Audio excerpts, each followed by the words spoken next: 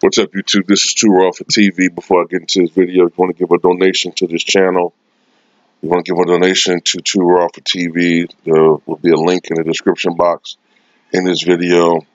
And if you want to, you can donate to this channel. So Vince Carter announced recently that he will return, or at least he intends to return to the NBA for a record 22nd NBA season. I don't have an issue with him coming back personally. At the level that he's playing at for his age, it's pretty impressive. I don't know the exact numbers he had, but I want to say last year he averaged like maybe 7 points per game or something like that. He's transitioned to becoming a great three-point shooter. He provides leadership. He's a mentor to younger players. He's a great locker room presence for what I've read about him. There are some things about him in the past I didn't like. I didn't like that he admitted on in an interview that he didn't always play hard when he was with the Toronto Raptors. That was something that sullied his reputation, I think, to a great degree. And it kind of took him down a peg, I think, when it comes to how he was perceived in the NBA.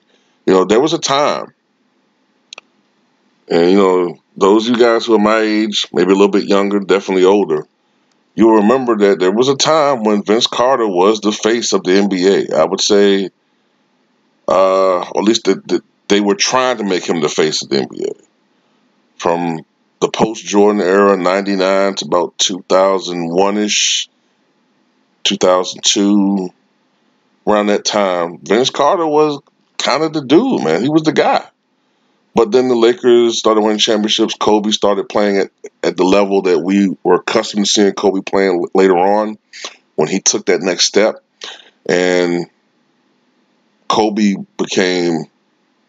started to become the leading horse in that race. But the 22nd season, if he were to come back for a 22nd season, I would have no problem personally if Vince was, I guess, ring chasing. I mean, he kind of I don't want to say anybody deserves a ring, but he would get a pass if he were to join an organization that would give him a decent chance of winning a championship. If he does come back for a 22nd season, it would break the record, which is 21 seasons, which has been shared by various players like Kevin Garnett, Dirk Nowitzki, who just retired this season. Who else? Kevin Willis, who played 21 seasons overall. Robert Parrish played 21 NBA seasons. He was the first guy to make it 21 seasons. When he did it back in 96, 97, he broke the record, which was then 20 by Kareem Abdul-Jabbar. And if you include the ABA, Moses Malone played 21 seasons. He started his career in the ABA in 1974 and ended his career during the 94-95 season with the San Antonio Spurs, who were originally an ABA team.